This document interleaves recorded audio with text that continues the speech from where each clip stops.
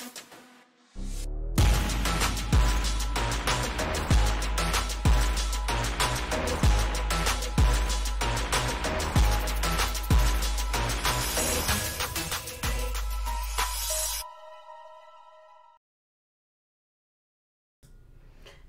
morning, good afternoon, good evening, wherever you are. It is Katie from Without a Crystal Ball, and I am dealing with some bad lighting here.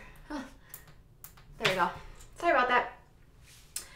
I am realizing you guys were like, I've had a lot of comments about, in the past few weeks, about what's going on with Amber. Where is she? Where is Andrew? What's going on with James? What's going on in the OG world, and questions about, can you even talk about her, Katie? Is that even okay?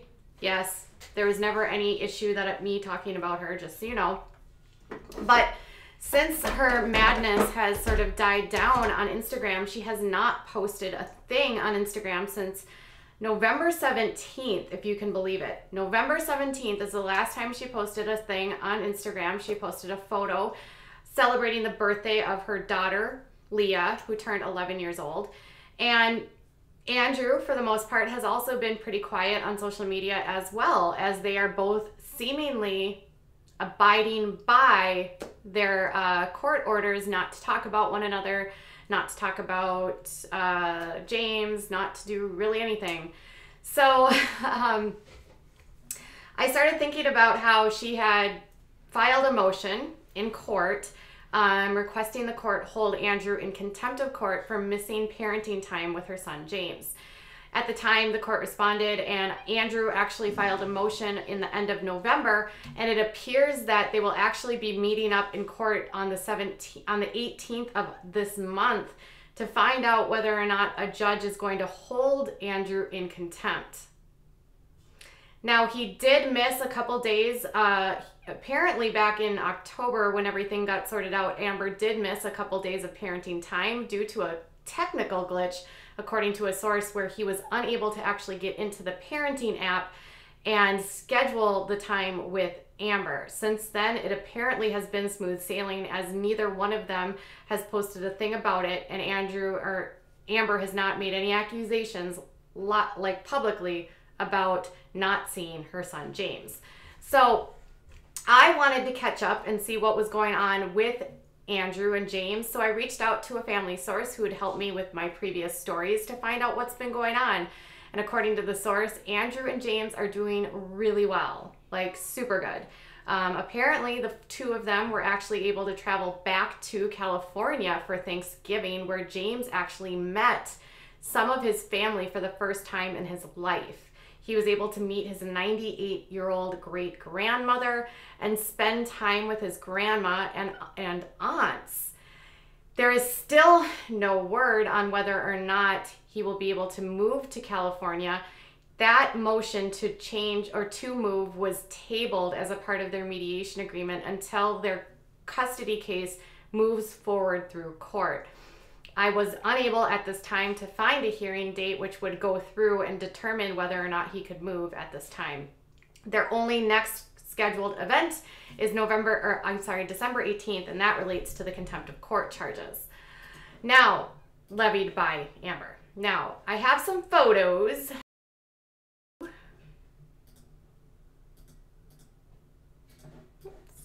I didn't fix these for you. So they have been getting the house decorated for Christmas. This is their tree, which apparently had James wanting to put 2 flags on the top of the tree as the tree topper, with the little guy on a rocking horse, which you cannot see.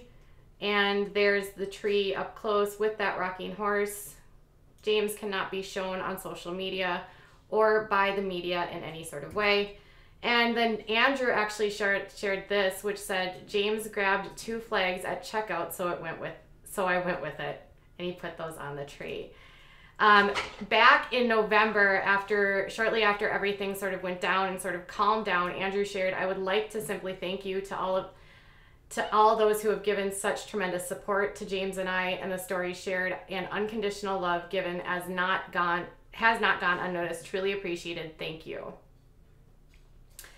And he also shared this: if you have ever wronged you, and if I've ever wronged you in life, please step forward, for I am forever sorry. No closed doors, no enemies. Amber, for her part, has not been updating on Instagram, but she has been sharing stuff on Snapchat, and she is looking noticeably thinner in her photos. Here she is saying good night and sending love, and then she shared a clip on Snapchat about the recent passing of a rapper. Everybody pray for Juice WRLD's family. And just keep them in your prayers today. All right, so the rapper she's talking about actually passed away very unexpectedly yesterday after suffering a seizure, apparently in relation to potential drug use, according to TMZ. However, at this time, no cause of death is official. He was only, I believe, 21 years old. So she is focusing on rappers and their passings, which whatever she needs to do to get through this time. As I looked through the court records, there appeared to be no violations for her probation, which is nice. She's seemingly sticking to the requirements by the court. And then when I reached out to a family source related to how Andrew and James are doing, this is what I was told. Hold on one second.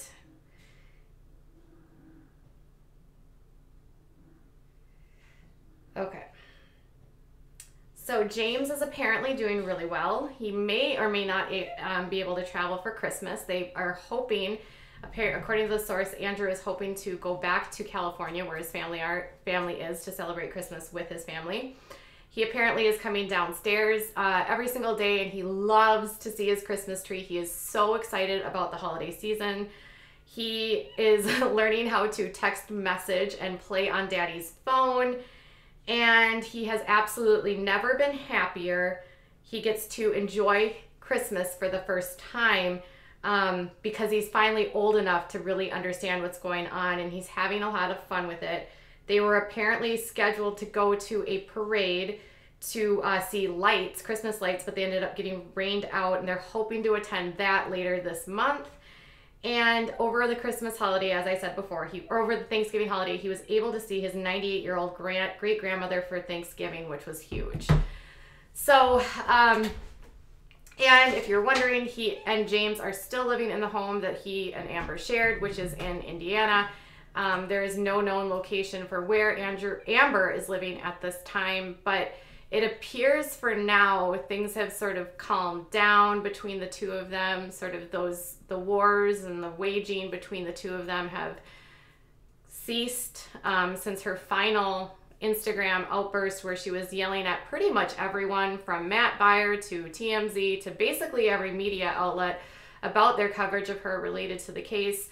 And she has really stuck by the idea that she's not going to go on Instagram, and it appears on Snapchat she's behaving, because I have not gotten a lot of messages from you guys that anything has been going on wrong. And we'll have to see how everything plays out on the 18th when they meet in court. Now, moving forward, Teen Mom OG has been filming. I believe they are still filming. I'm not sure.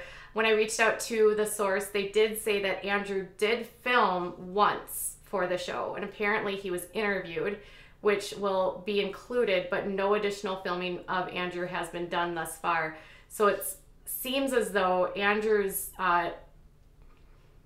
voice will be given a I don't know, courtesy on the next season of Teen Mom OG. Don't expect to see him or James at all. James will not be filming.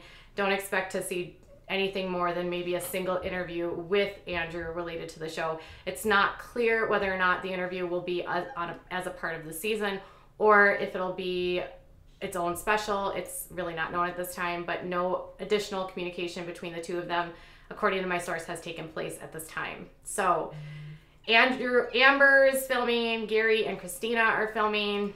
We don't really know anything beyond that. Teen Mom OG will probably start, I'm guessing, sometime in the spring. Teen Mom 2 just wrapped up. The actual final episode of the reunion will air tonight. with a lot of social media buzz going on between a lot of the castmates and their parents and their in-laws, with different people yelling and screaming at other people, all in an effort to probably drum up interest and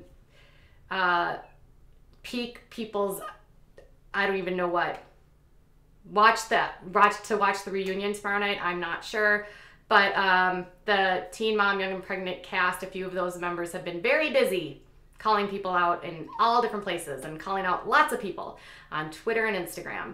So with that being said, the final episode will air tomorrow night with the reunion, where we will actually see the fallout of what happened with Ashley Jones, Jade, Kayla, the big massive fight that took everyone by storm on Instagram. And then that will be put to bed.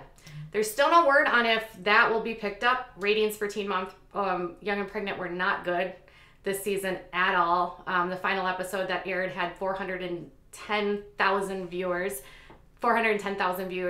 And I'm guessing they might get one more chance by the network for another season, but I can't see it continuing if the ratings stay as low as they are.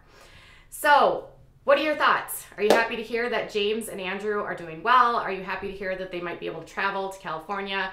I'm kind of disappointed to hear that there's been nothing in terms of whether or not he can move. It seems as though a lot of the work that Andrew had been doing was related to the film industry and to reality shows. And with being stuck in Indianapolis, which isn't, let's say, a hub for reality television, it's hard to know how he would get any work that's within the trade that he is skilled in. So hopefully the courts will figure out something to do with that, and we'll have to see. I'll keep you guys updated next week if anything comes of it, if the court charges him with contempt or if it's dismissed. All right, you guys, keep me posted if you hear anything. I'm always available on Instagram, Facebook, and Twitter. And if you have anything to say, put them in the comments below. And before you leave, make sure you give the video a thumbs up. All right, you guys, I'll be back in a little while. Bye.